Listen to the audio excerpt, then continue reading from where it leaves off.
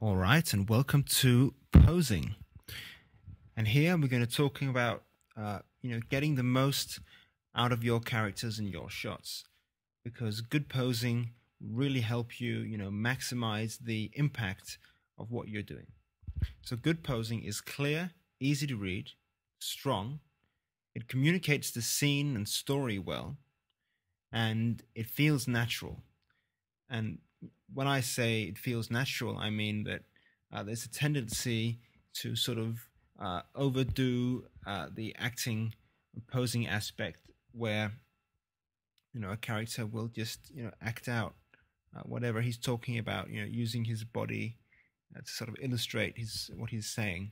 But oftentimes that feels very forced and strange. So always remember also to keep a base in reality, because it makes it much easier to relate to as a viewer. So don't force it either. And the other thing we're going to talk about is the silhouette. Silhouettes are very important in posing because they ensure that they're completely readable. So here we have a character, drinking out of a bottle, but it's not really very clear. And if we just look at the silhouette, you can't really make out what he's doing. No one can really see that he's drinking out of a bottle.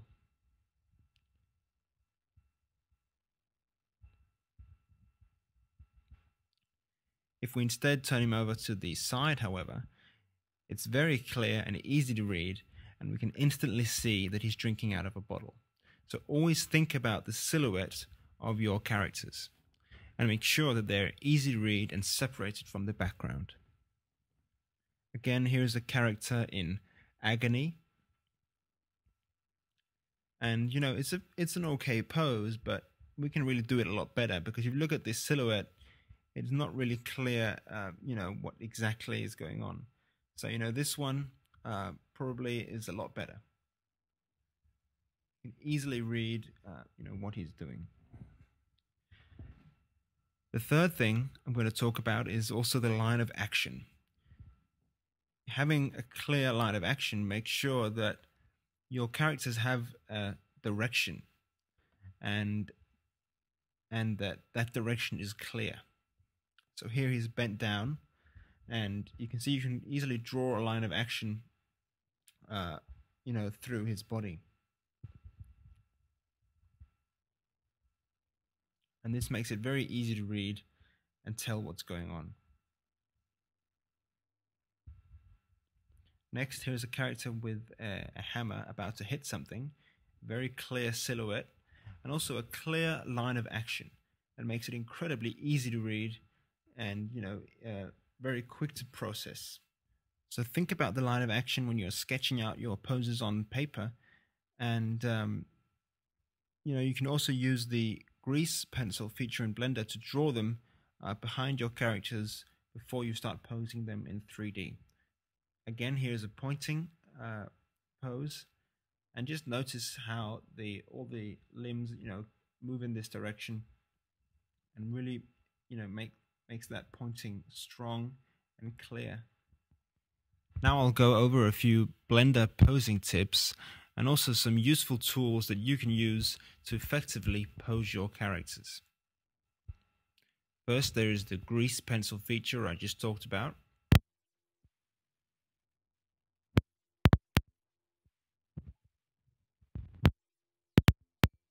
When and which is best. Also, I'm going to talk about the auto IK feature, which is useful, and also checking your poses from the camera. The first feature I want to show you is the grease pencil. So if you move down to the view menu, now in Blender, if you go to the view menu, the newest version of Blender has this grease pencil panel. Grease pencil. And what grease pencil allows is for you to draw a line or a series of lines, you can just and then use those as a guide for poses. You can also use those lines as kind of notes for yourself. The great thing about this is you can just sketch in the line of action that you might as you're about to typically otherwise do with So let's recreate the hammer pose from before.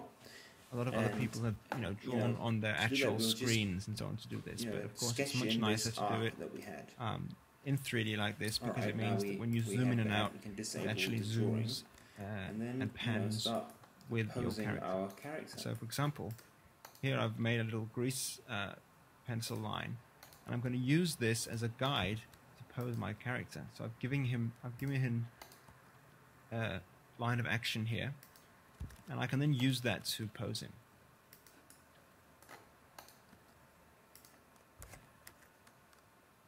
Now, Grease Pencil requires the newest version of Blender that's just been released, Blender 2.48, and so if you don't have that version yet, you need to use that to be able to use Grease Pencil.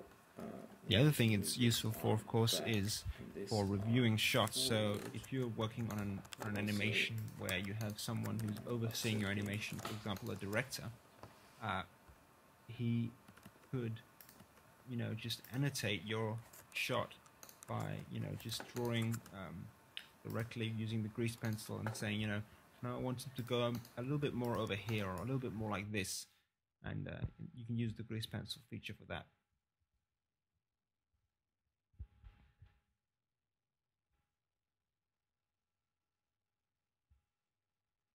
Of course, using the little eye icon in the grease pencil panel, you can turn on or off the grease pencil line, so you can check it with or without, and look at the pose by itself as well.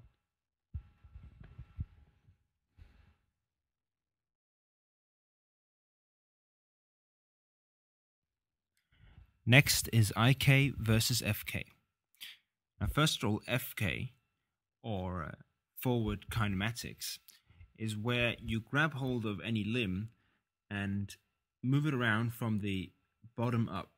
So if to move the arm around, you grab hold of the first bone on the arm here, and then you move the other bones afterwards and change the position of the hand by moving around the parent bones.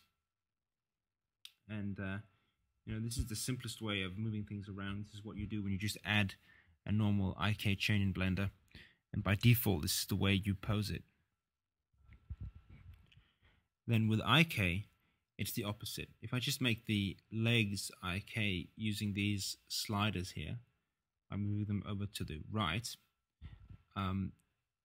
that means that I can grab hold of the foot and the rest of the leg moves with it.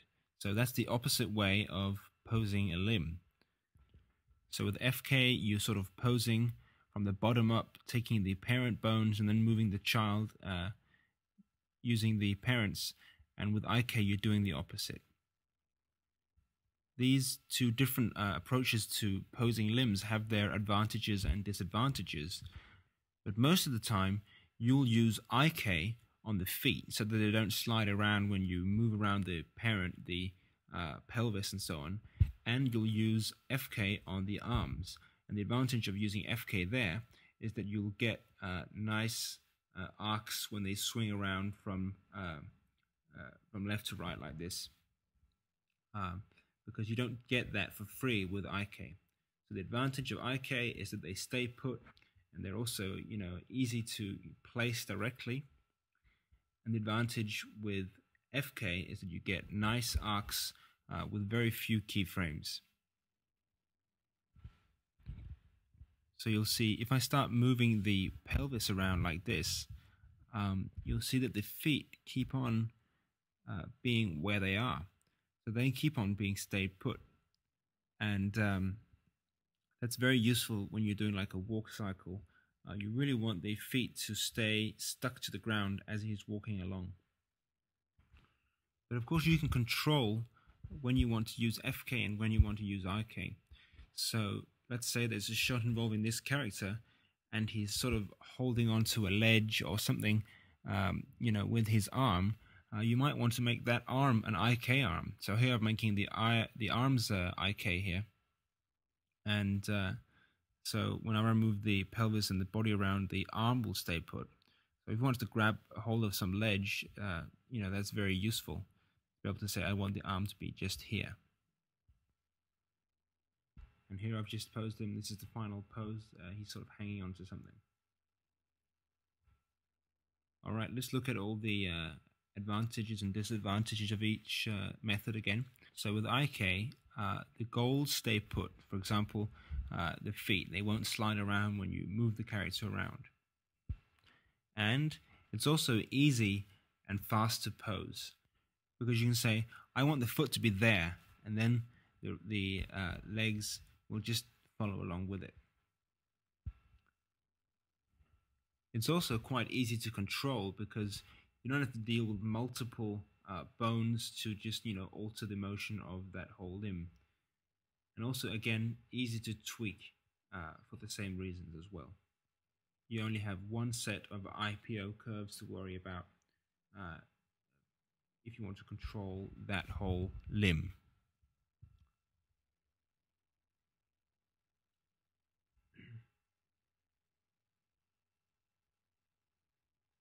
So with FK, the advantages are mainly to do with arcs, right? So if you have something swinging back and forward, you get that for free with FK, and that's very, very useful. You don't need to insert a lot of keyframes in order to get nice and smooth arcs. It happens often more or less automatically with very little tweaking.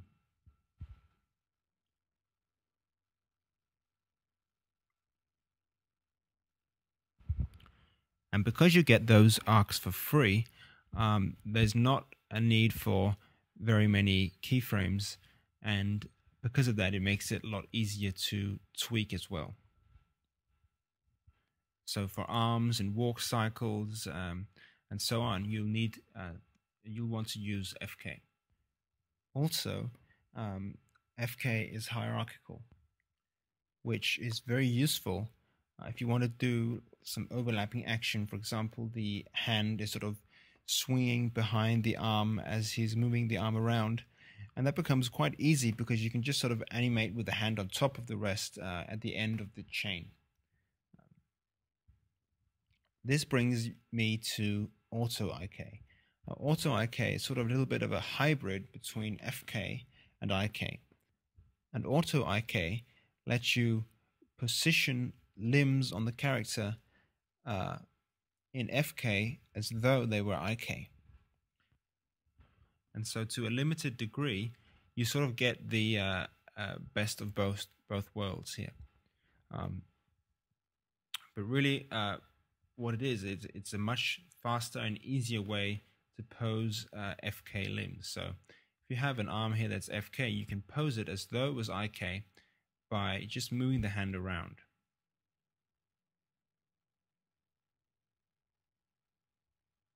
You can still use normal FK movement as well. And you'll see when I move the hand around, it sort of draws a line into the origin of the chain as well.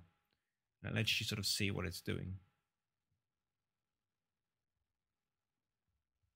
And so it lets you, pose limbs very quickly using IK style posing, where you just sort of say, I want it to be there, yet you still use FK interpolation, which means that the arms will still have nice arcs. The last thing, checking from the camera. Now, when you have a pose like this, you might spend a lot of time making sure that it looks good, and when you're in 3D, you'll find yourself revolving around the character and looking at it from all different kinds of angles. Well, I find that a pose doesn't always have to look correct from all angles. If it looks correct from the camera, that's what the viewer will see. So by clicking 0 on the keyboard, you can quickly jump to the camera view and check your pose from there.